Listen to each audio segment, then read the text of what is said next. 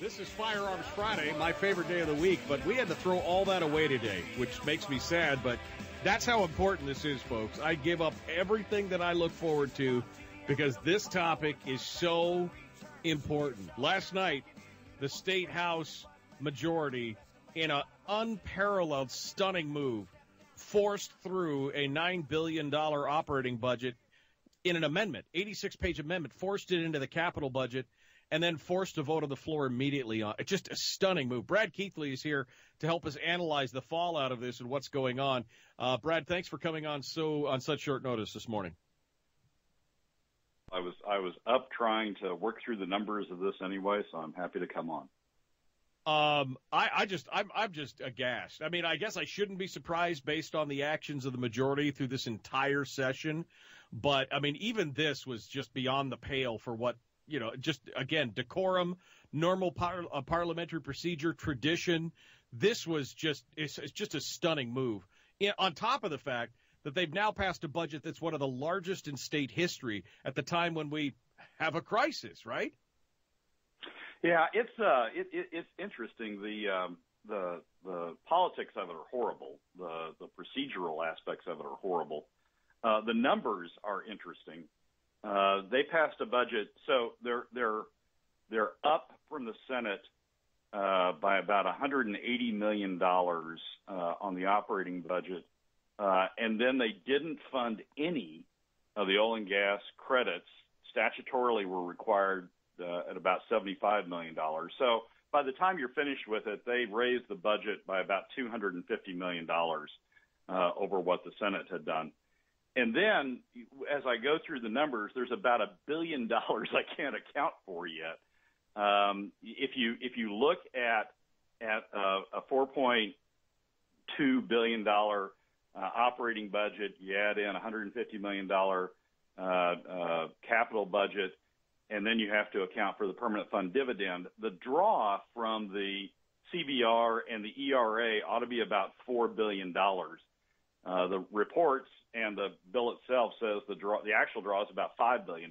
So I honestly don't know where that extra $1 billion is going to yet. There's no way to, again, when you're handed an 89-page amendment in a very technical document, I mean, the operating budget's a very technical document. It's going to be days to try and pick through all the pieces on this. I mean, this was something that was done absolutely in secret, behind closed doors. I don't think anybody really knew what was going on except for the principals involved. And the fact that they expect people to just pass it blindly is really astonishing because, like you said, even in just a few hours, you can't figure out where all the money's going. Yeah, I've been at this for about 3 hours now, and it's I haven't found the $1 billion yet. So it's not something that anybody ought to be proud of. This process is not something that anybody ought to be proud of. It's not the way to operate government. It's not the way to try to deal with these complex budget issues that we're trying to deal with. And I don't know how anybody really expected the minority to respond last night, other than as they did. I'm not sure I would have used the rhetoric that some did, but if I'd been on the floor, I would have said the same thing. I can't, I know this stuff as well as anybody, and as well as any layperson out there. And as I'm saying, it's taken me 4 hours just to get this far to try to figure it right. out. So. Right. Well, but I think some of the rhetoric was appropriate. I mean, I think somebody, I can't remember who it was now, mentioned this is like the Nancy Pelosi bill. We've got to pass it to find out what's in it because we have no way of knowing in the 5 minutes that they've had that in their hands. They have no way of knowing what's in that bill. And yet you expect them to can't take an at ease. They essentially lock the doors on the chamber. 1 minute at ease is all that was allowed. 2 minutes to speak on it and vote. I mean, yeah. Some of the comparisons I think were appropriate, like the Nancy Pelosi one, because that makes no sense whatsoever. What do you? What were they trying to accomplish here, Brad? Because I think we all know that there's no way that the Senate was going to jump on board with this. I mean, there was no way, and the damage that's done politically, like you said, it's a messy political process already. What were they hoping to accomplish? Well, I think they were trying to my sense is they were trying to drive a stake in the ground against a Senate and a governor who seems hell bent on pushing them toward using a PFD cut only option to create new revenues. I think they're trying to drive a stake in the ground that they're not going to go there, and that if they are pushed to go someplace, they're going to go this direction. This hasn't been good on either side.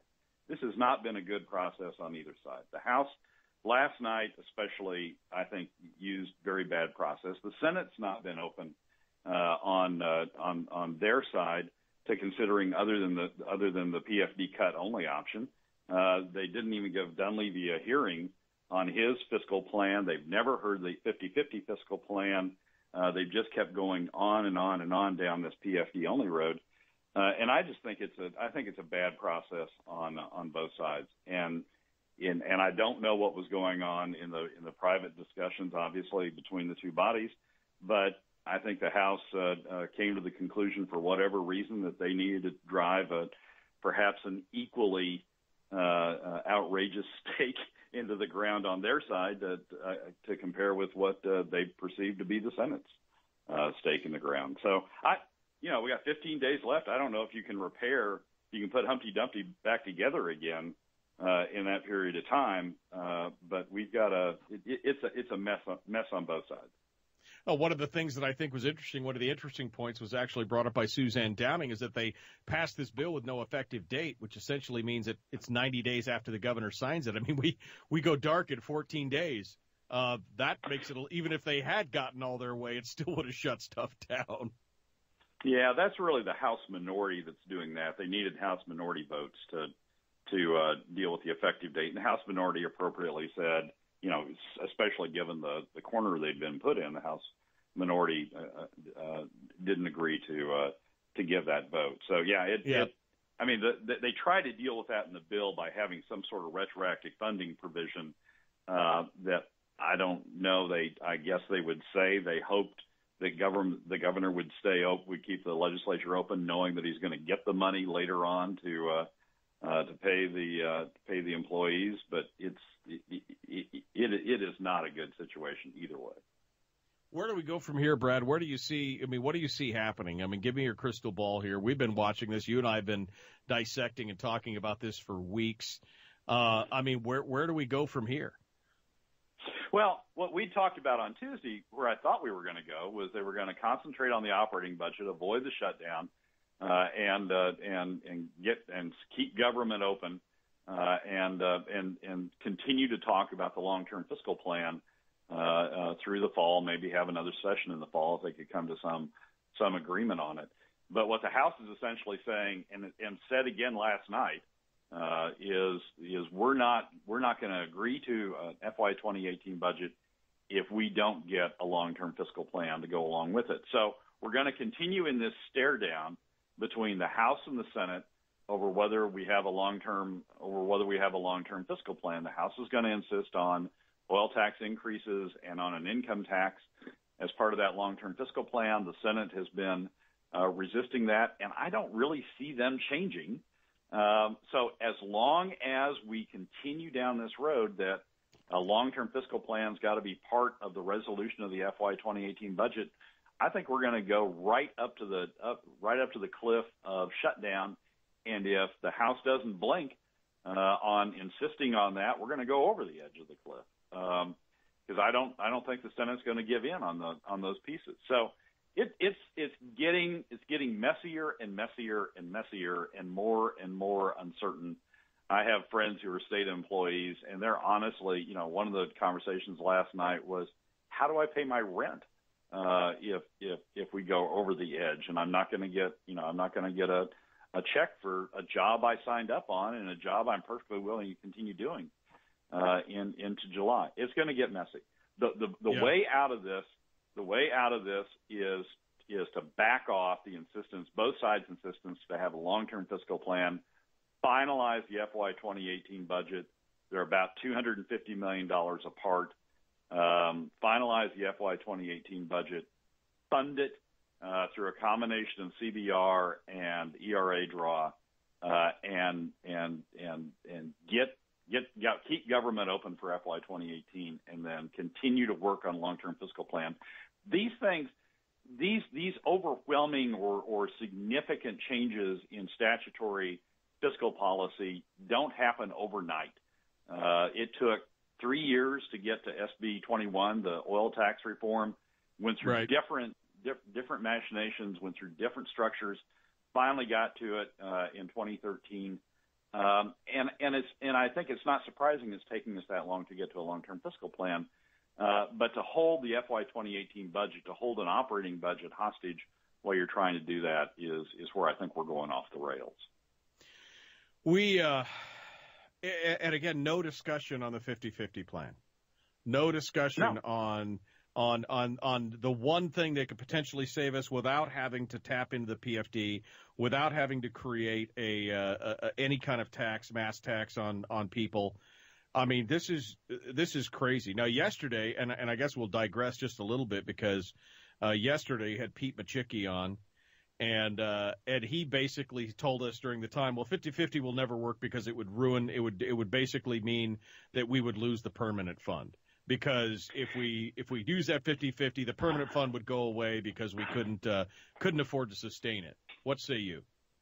Well, that's been the mantra they've had since the beginning, but they base that on the administration's revenue forecast, long-term revenue forecast, which we already know is wrong.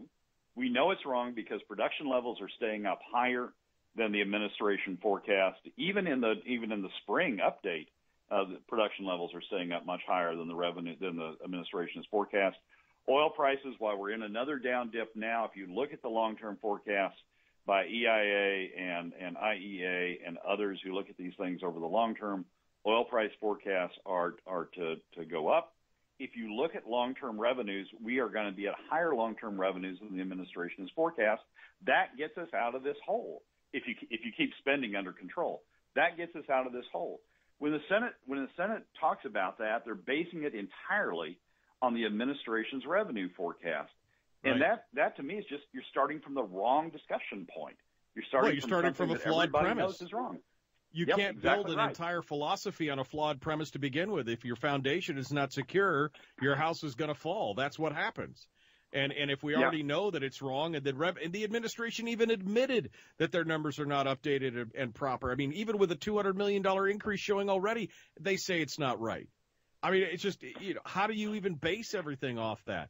But again, it just seems – go ahead. Well, and the funny thing is, the Senate Finance Committee, the Senate will talk out of both sides of their mouth on this issue. They'll say, look, our fiscal approach is okay because we know oil prices are going to recover. We know production levels are going to stay higher. And so our plan is fine because we know those things are going to occur. And then in the next breath, they say, oh, but by the way, you can't do 50-50 because we're going to base it on the administration's revenue forecast, and by gosh, we're going to have a crash and burn situation. I chuckle every time I hear somebody like Senator Machicki say, well, our fiscal plan is good enough because we know oil prices are recovering. Well, if you know oil prices are recovering and you know production levels are going to stay higher, you know that 50-50 has a chance to work. So let's have a hearing on it. Let's discuss it. Let's consider it as a plan. But they refuse to do that, and frankly, they refuse to do that because even the Senate wants to keep government spending levels higher than the long-term sustainable level. So it's a mess down there. We're not going to get the long-term fiscal plan resolved in the next 15 days. We need to get the operating budget done so we don't shut down government, and we need to continue the discussion on the long-term fiscal plan. Best case scenario, the governor, the Senate adjourns today. The governor comes back later today and basically says, new special session, one single item on the agenda, an operating budget. Am I right? Yep. That would be the best case. That would be the best case. Whether the governor will do it is another question. He keeps wanting to have a long-term fiscal plan also, but that would be the best case. Single shot special session, focus on the operating budget, get it done. Brad Keithley, thanks for coming in and joining us, my friend. I appreciate you doing it, especially last minute like that. We'll look forward to talking to you with more fallout on Tuesday. Great. Thanks.